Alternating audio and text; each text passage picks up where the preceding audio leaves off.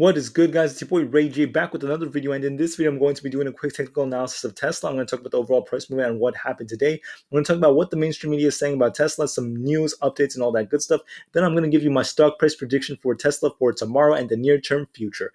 I'm also going to be talking about our other favorite stock out there, and that is NIO. I'm going to talk about what happened regarding the news for NIO. I'm going to do a technical analysis of NIO, and I'm going to give you my price prediction for NIO for tomorrow and the near-term future as well. But before I get started, I have to mention that I'm not a financial legal or taxation expert, so do not take this as financial legal or taxation advice. Also, if you can, please smash that like button if you want to see more videos like this. Some of it's me, it benefits the entire community as a whole. With that said and done, guys, let's get on with the video. But before I get started, let's check out the technical analysis and what my prediction was yesterday. So I did predict, guys, that Tesla could have a dip, and it has lots and lots of support at 740, and I predicted that it would close around the $755 range, somewhere around here. So I was off by about $1.13. So my prediction was almost accurate. And obviously, guys, I'm not trying to tell you that I'm a fortune teller. My predictions are always perfect, but I am trying to tell you that based off technical analysis, you can make good predictions for stock prices. And once again, they're not always going to be perfect, as there can be nuances, but I'm telling you that my prediction was accurate just this time. Although I'm not a philosopher or some kind of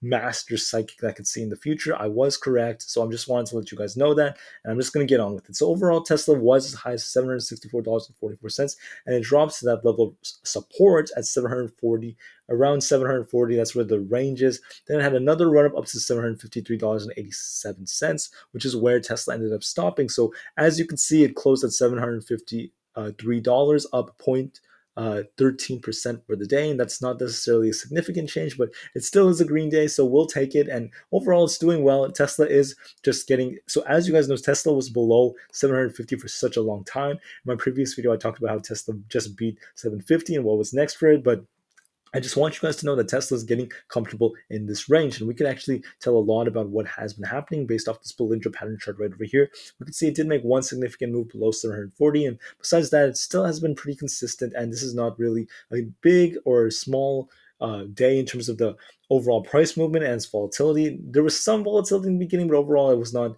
that crazy. So I am still pleased with Tesla, especially towards the later hours. But when it comes to the overall price movement, there were interesting things that did come out from the media, and let's just talk about that. So this article came out from Yahoo Finance. It says that Tesla plans to begin trading solar, wind, and battery storage energy. So they're talking about how Tesla's entering the energy sector of its market and how it is definitely in position to hire more employees. They talked about how they posted some careers out there on LinkedIn, and that's absolutely amazing for Tesla's future, because remember, guys, Tesla is not just a car company, it's also an AI company, it's also an energy company, it's all of that in one company. It's absolutely brilliant. So there were many job descriptions based in Palo Alto, California, and there were just many things that were happening for this. But I think that this new energy sector, which Tesla is potentially entering, is going to be huge for it in the overall share price, and that could be something that could help Tesla go to the $800 range eventually, because this is huge,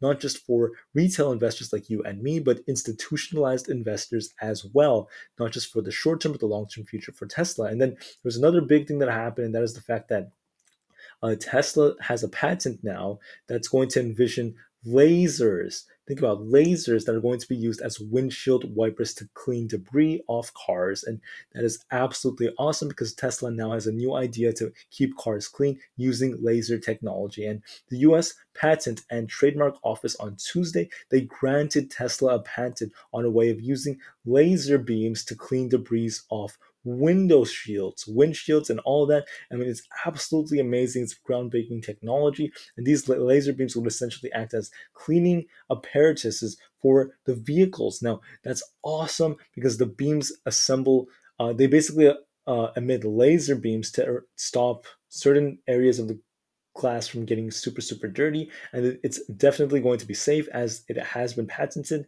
and it's definitely possible. But I'm just letting you guys know that this is a big thing that did come out, and this could be potentially good for Tesla's near-term price prediction. And this wasn't just one article that says this. It was Roadshow. There were many other articles such as Fox Business, and many of them talking about this as well, to zap debris. And that's, I mean, there could be some FUD that comes out, as people may say it's not safe, this and that, but you guys already know what's going to happen when Tesla has innovations like this. It could be potentially big. But the last thing I'm going to talk about regarding Tesla in terms of its news is Lucid Air is almost here, and people are talking about Lucid Air, this and that, and they're comparing it with Tesla. But if anything, guys, it's important to know that there are many, many, many companies out there that are actually competing with Tesla as well. But remember, the overall purpose of Tesla being a company and existing is not to be the number one monopoly out there, but to basically improve the EV market as a whole. So Lucid Air is a good company, but we all know that Tesla is a little bit different from Lucid, as that it also has the potential and the power to have a brand.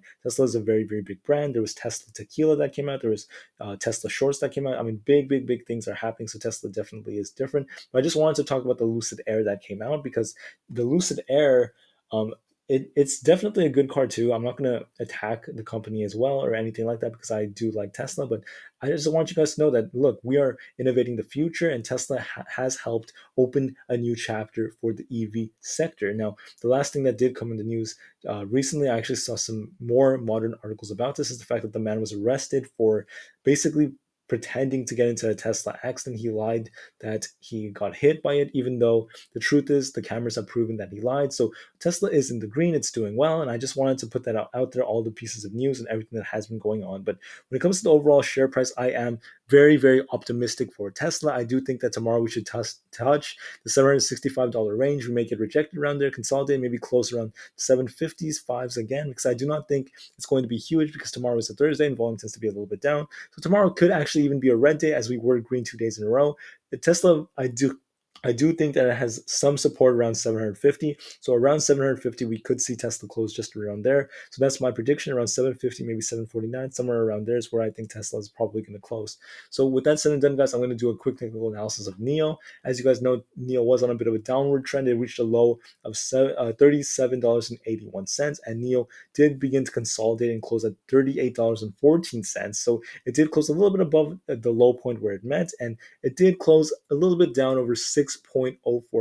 And that, to me, I mean, it's not the most significant move, but it's still pretty bad for the day. I mean, it is a little bit sad to see NEO making this move, but it still has that strong, strong, strong support at the $37 range, and overall is doing well. There were no significant moves, as you can see right over here. Nothing insanely significant except for the closing. It did close a little bit below one standard deviation away from the mean, but that's definitely okay. Nothing too crazy that happened, but it is down 6.04%. And the reason for that is one huge piece of news that came out, and that's the fact that NEO shares have fallen after $2 billion worth of stock were offered. So NEO is now planning on selling about $2 billion worth of shares to an American depository shares to the USA. So they're planning on raising more capital for their expansion, for their market, for their company, and all the things that they are looking to do. So basically, it could sell up to about 50 million shares, is what people are estimating, depending on the price, and that has led to a lot of people selling off NEO shares as well. That's led to this big, big, big red day. And it ended up falling over 6.04% because of this. But this is just normal, guys. As you know, NEO is still technically a bit of a startup company. It's only existed for less than 7 years. And I know NEO is still a baby of a company. They're going to need lots and lots of money. They're going to raise more and more capital for their factories to produce more of their cars to keep up with the demand, as it was announced yesterday that China is planning on expanding its EV market expansion, and its market is planning on exploding for the upcoming months. So NEO is going to need more capital for it. So I'm not necessarily scared or sad that this happened, because NEO is for the long term, just like Tesla. Tesla can easily hit $800 within the upcoming months. There are going to be external factors that can make it a little bit difficult, but it definitely is possible for Tesla to go up like that, especially with many innovations. When it comes to NEO, NEO could easily beat $50 in the upcoming months. I do believe that can happen, but for tomorrow specifically, I do not think NEO is going to be green again. I think tomorrow might be a little bit more red of a day, especially because the news is still out there and there's still a lot of FUD coming out. But I do think NEO has strong support above 37, the high $37 range. So NEO should close above that, maybe around close to 38. It's probably it may just be slightly down, but that's just okay, because Once again, NEO is the long term, Tesla is long term, and we are holding these companies for the long term. So I'm not giving financial advice. This is all for entertainment purposes, but I'm simply saying these things so that you guys know what to expect and what is happening and why you should not just paper hands or get really, really, really scared or let your emotions control you. With that said and done, guys, I want to thank you so much for listening. You guys have been absolutely amazing, and I'm very, very hopeful and optimistic for both Tesla and NEO. With that said and done, guys, have a great rest of the day, and I will see you tomorrow. Peace out.